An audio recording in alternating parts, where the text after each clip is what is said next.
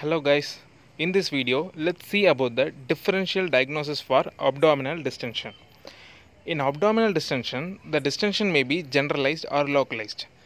There are certain Fs which cause the abdomen to distend. What are the Fs?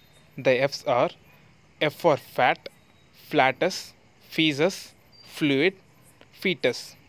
Coming to fat. The fat, it may be caused due to excess fat in persons with obesity. Secondly, FLATUS. In pseudo-obstruction and obstruction of the bowel, it may lead to flatulence and the abdomen may be distended in certain conditions. Then coming to FETUS, in subacute obstruction and constipation, which eventually leads to obstruction of the bowel, which eventually distends the abdomen. Then coming to fluid, it may be due to ascites, tumor, distended bladder. Ascites is the collection of fluid in the peritoneal cavity. Tumor may be commonly ovarian tumors. Then distended bladder.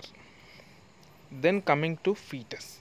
The FETUS, the enlargement of the abdomen, may be confirmed by checking the last menstrual period, or it may be confirmed by using ultrasonogram. Thank you.